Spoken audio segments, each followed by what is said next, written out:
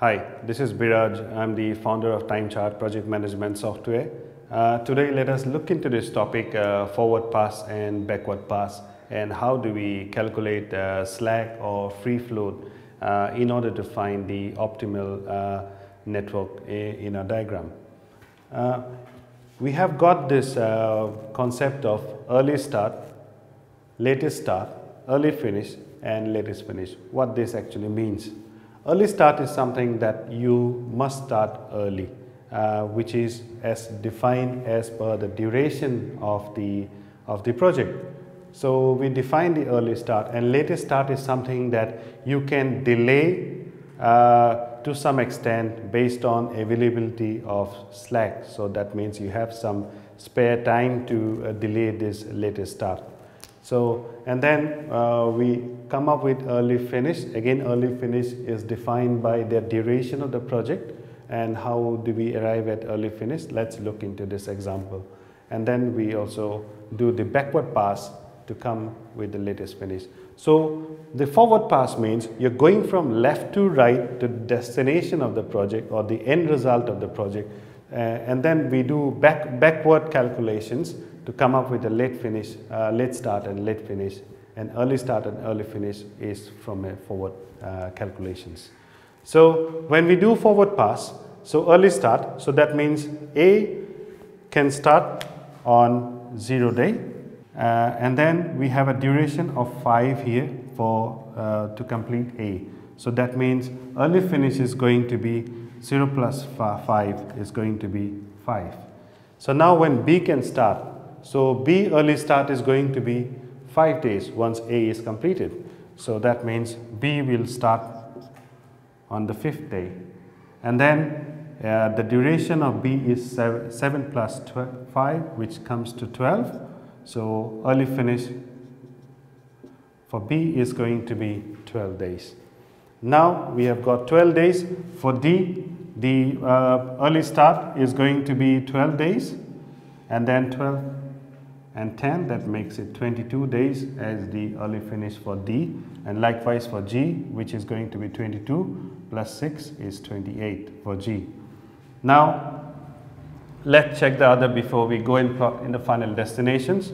So again, we have got 5 days for A, which is going to be early start for C, and then that means 9 for E, 9 for F, and this will become 12. Now we have got 12 days from E, and we know this is 22 days, so the earliest G can start only when D is completed, so it's 22 days. So now when we look at H, we see that earliest H can start, which is going to take the longest of both G and F, which is going to be 28 days and 14, the longest is going to be 28. So we come with the early start of 28 days for H, and then 28 plus 4 is 32.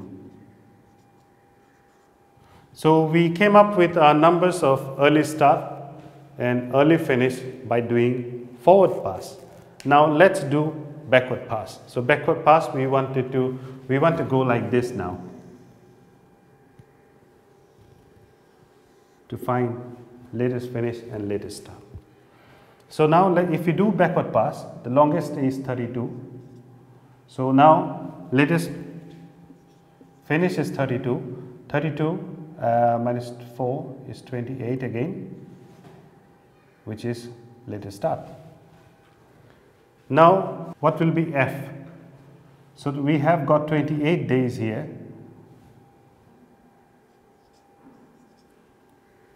And we also need to carry forward 28 days here. So 28 minus 6 becomes 22.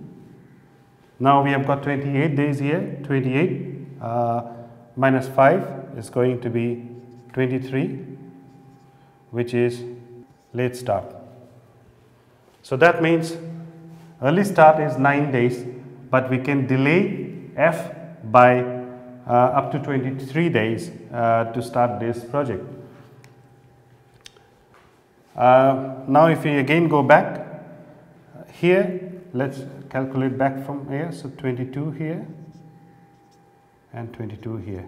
So 22 minus 10 is going to be 12 again, and this one 22 minus 3 is going to be 19. So we need to bring the highest of both. So 23, we need to bring the lowest of the both. So 19 minus 4 is going to be 15. And now if you see 12, we bring it here. 12 minus 7 is 5. Now what do we bring here? We need to bring the lowest of both. So now we have got lowest of both is 5, and 5 and 5 is 0. So what we see here is by doing the forward pass, we are calculating early start and early finish, and by doing the backward pass, we are doing late finish and late start. Now once we have this number, we can easily find out our critical path. So one of the way to find the critical path is the slack or the free float in an activity. So free float is nothing but which is early start minus late start. So whenever early start minus late start is 0, so that means that particular will fall in the critical path.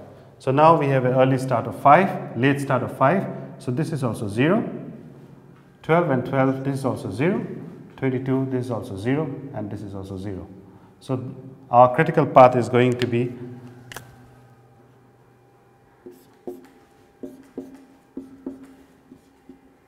this particular network. Now why we don't have critical path here? Because we have got plenty of days to complete this task. As we can see, we have got a free float of 23 minus 9, so which is about 14 days free float in this. So we can delay this task by 14 days. It will still not hamper our project. So I hope I made it clear with the forward pass and backward pass, and how do we come up with a critical path number.